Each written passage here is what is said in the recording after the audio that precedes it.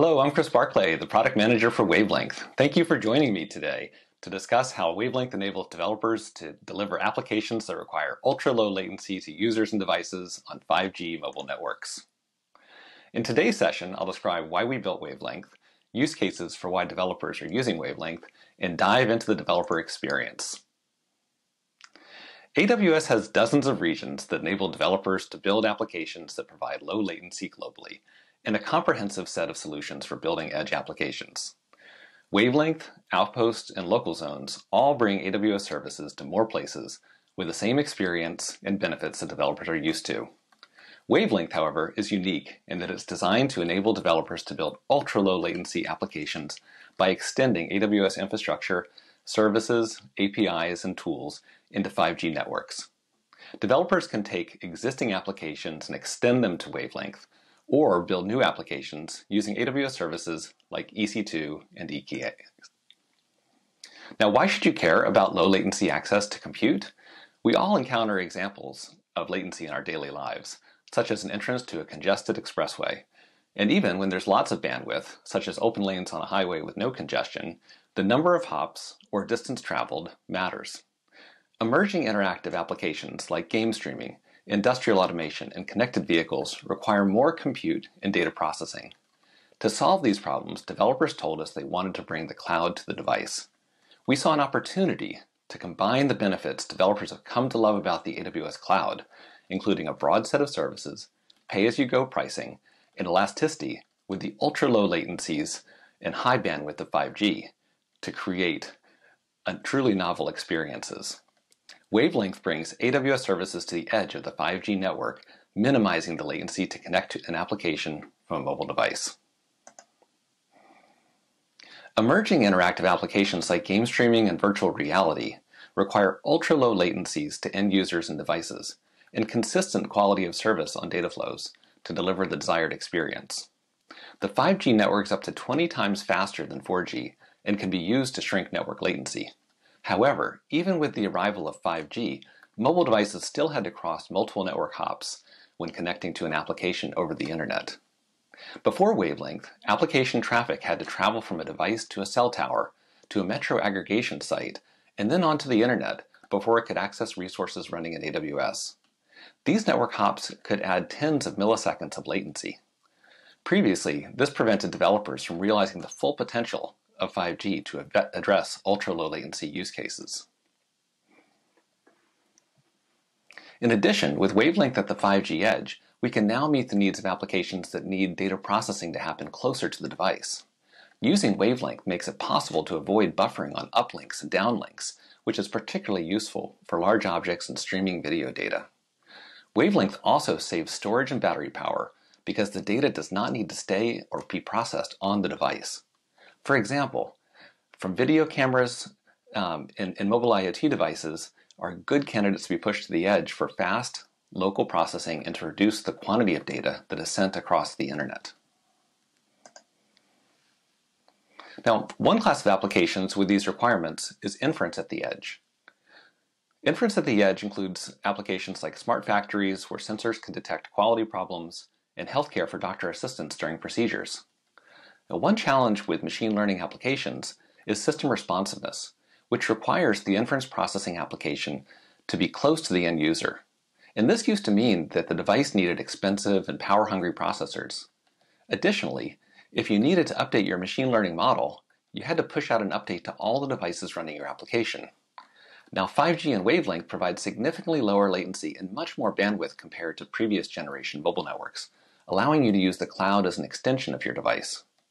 For edge applications, this implies you could actually perform inference processing even with HD video in a wavelength zone with real-time responsiveness to the mobile device. By moving the inference processing to the wavelength zone, you reduce power consumption and battery drain on the mobile device.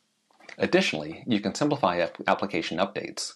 If you need to make a change to your training model, you simply update your servers in the wavelength zone instead of having to ship a new version to all the devices running your code. Now, there are many use cases where Wavelength can help. A few highlighted in our launch include healthcare, where AI/ML-driven video analytics and image matching solutions help doctors speed up diagnosis of observed conditions such as recognizing polyps during colonoscopies. The video streams from medical devices are processed in the wavelength zone, and the response is returned to the medical device for the surgeon to use. Connected cars enable capabilities such as improved road safety. Low latency access to compute infrastructure is needed to run processing and analytics, to monitor data from sensors to secure connectivity, in-car telematics, and safety warnings. Wavelength also provides the ultra-low latency needed to live stream high-resolution video and high-fidelity audio, as well as to embed interactive experiences into live video streams. Additionally, video analytics can provide the ability to generate real-time statistics that can enhance live event experiences. Now, Wavelength provides a number of benefits to developers. First, Wavelength brings AWS services to the edge of the 5G network, minimizing the latency to connect an application from a mobile device. Application traffic can reach application servers running in Wavelength without even leaving the mobile network. This prevents the latency that would result from multiple hops to the internet and enables customers to take full advantage of the advancements of 5G. Customers can now deliver immersive experiences like game streaming to end users on mobile devices.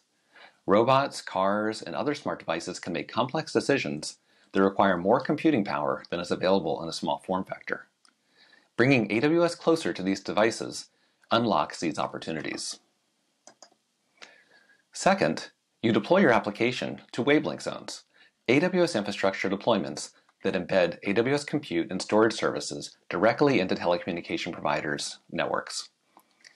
Wavelength zones deliver a consistent developer experience across multiple 5G networks around the world, allowing you to build ultra-low latency applications using the same familiar AWS services, APIs, tools, and functionality you already use today. You can deploy portions of your cloud-based application requiring ultra-low latency to Wavelength and then connect seamlessly to the rest of your application and services running in AWS. Third, with Wavelength, you get capacity close to your end users and data, along with AWS benefits such as no capital costs, pay-as-you-go pricing, and the ability to scale up and scale down on demand. Finally, AWS regions, local zones, and Wavelength expand AWS to deliver ultra-low latency to more locations around the world. You get these same benefits whether end users connect to the internet or over mobile networks, and in the Americas, Europe, Japan, Korea, and more locations to come. Let's talk a little bit about how Wavelength works in a 5G network. The latency of applications deployed to AWS regions depends on where the users are, where the regions are, and the specific paths traversed to reach the application in the regions. The latency typically is on the order of tens of milliseconds if you look across a broad population of mobile users. With compute instances running at a site embedded in the mobile network, this network distance is reduced. Since the network path traversed is shorter and the quality of service is highly controlled in mobile networks, the latency is both predictable and has less jitter, which is important for applications such as gaming and others that require tight synchronization across users. In addition, use cases with high data transfer can process it earlier in the network path, reducing the bandwidth used in the backhaul networks.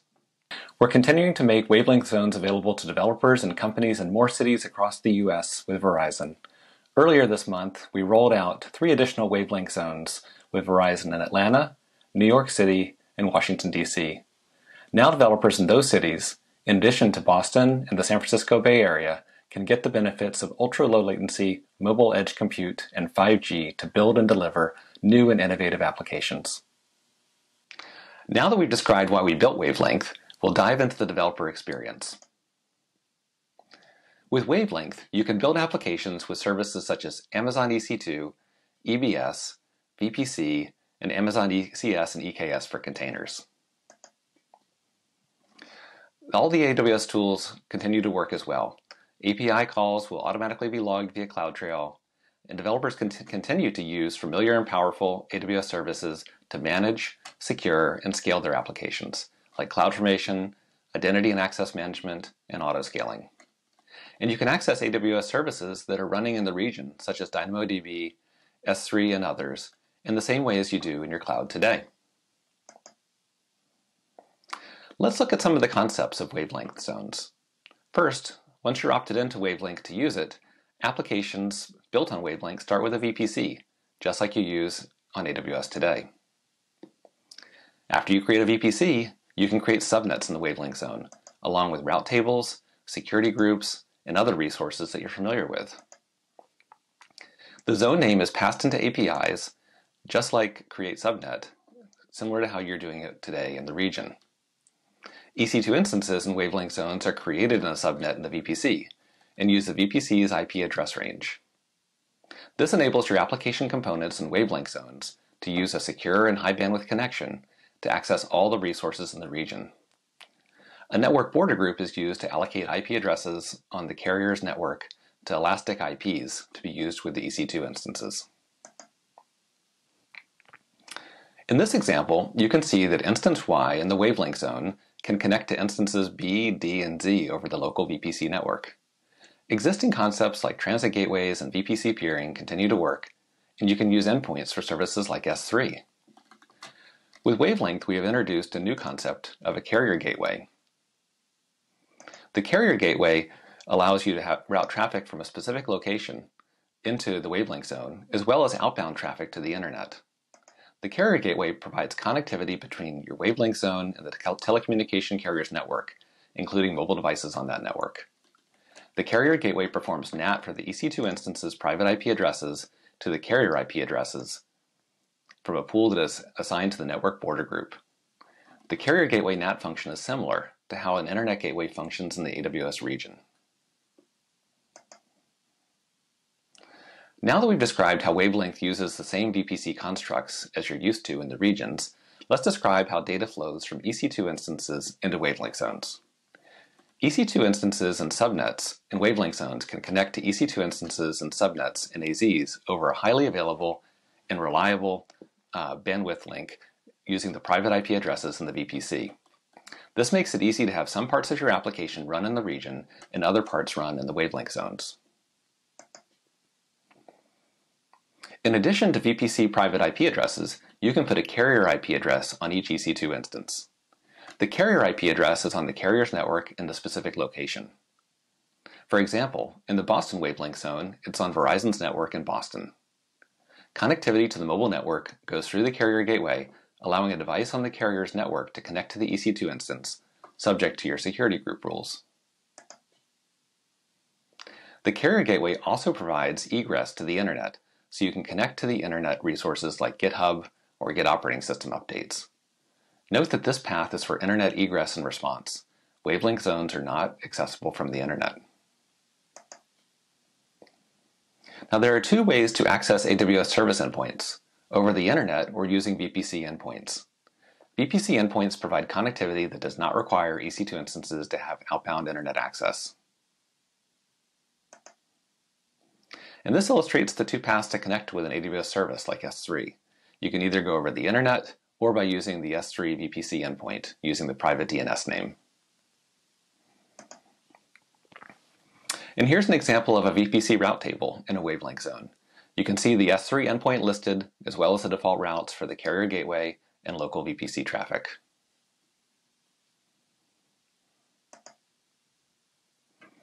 When you're constructing applications, there are a few things to think about. Wavelength zones are designed for applications that need to connect to compute from devices on 5G networks with ultra-low latency, and applications that need high and consistent data rates from devices on 5G networks to the compute that's running in the wavelength zone.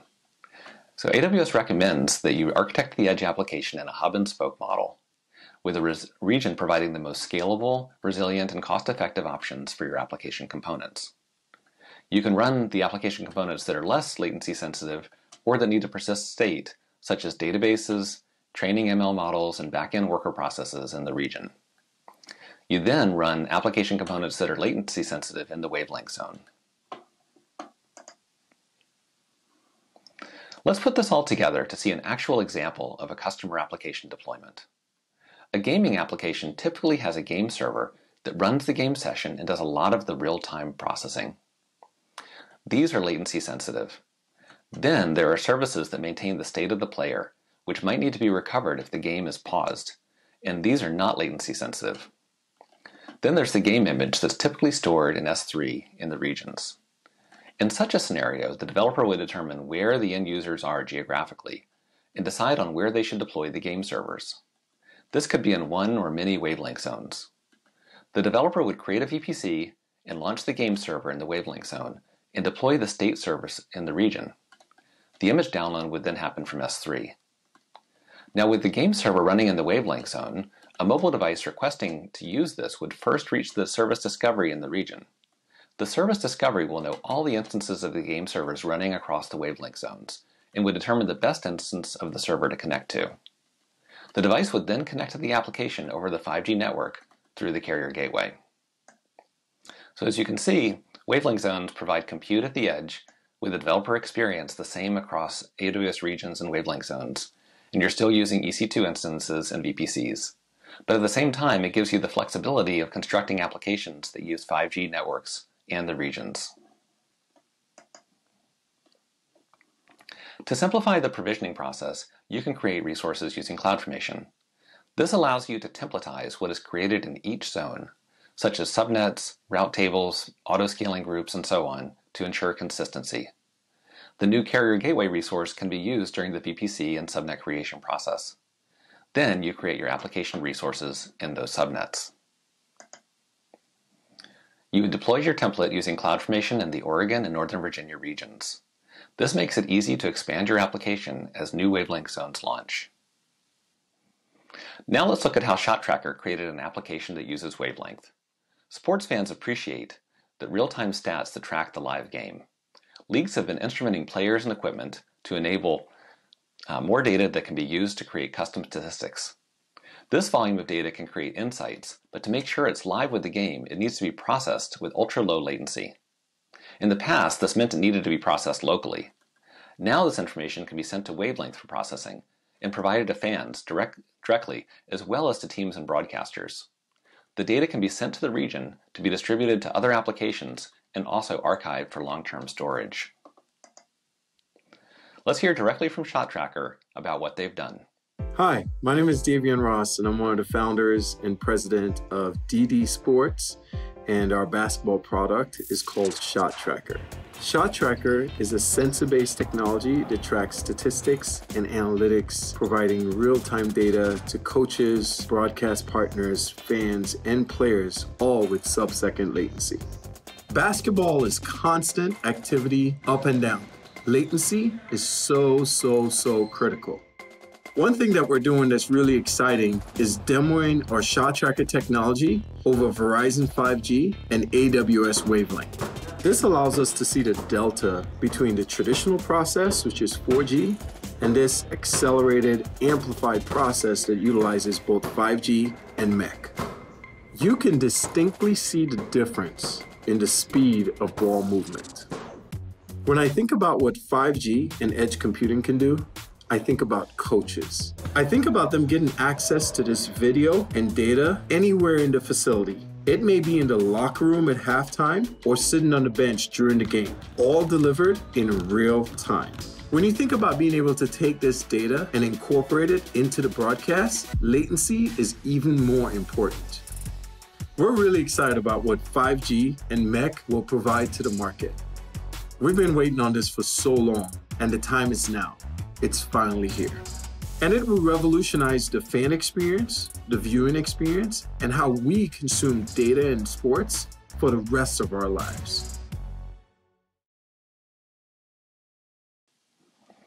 Thank you for coming to our session today. Again, I'm Chris Barclay, the product manager for Wavelength, and appreciate you coming to hear us, as well as hear about our announcement of 3 new Wavelength zones that we launched today: Atlanta, New York City, and Washington, D.C. Please come check us out on aws.amazon.com/wavelength to try out Wavelength and learn more.